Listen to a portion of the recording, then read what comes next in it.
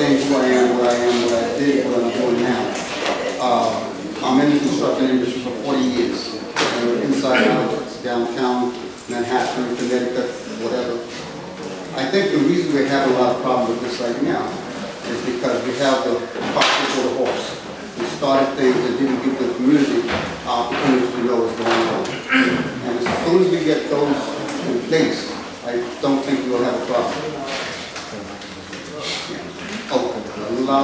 As soon as we get those things in place, I don't think we'll have a problem. I don't think anyone's against the redevelopment of the downtown. I think they want to know why is it one contractor or developer is doing the entire job. Now, I worked all through Harlem, and there is never one developer that did all the building in Harlem. And that's the serious problem that people are facing. I had a conversation with the developer the other day, and I think we're on the right track. Yes, thank you. Thank you, Councilman.